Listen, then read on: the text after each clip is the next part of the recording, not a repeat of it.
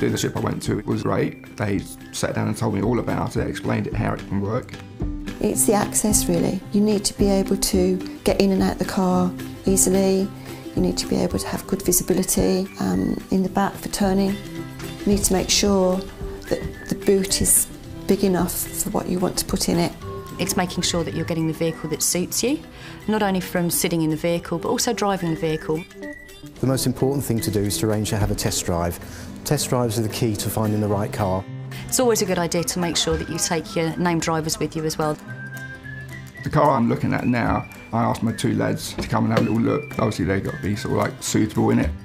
We would ask a customer to fill in the Motability Suitability questionnaire when we think we've found the appropriate car. It asks questions about the size, getting in and out of the car, space for adaptations and wheelchairs and so on.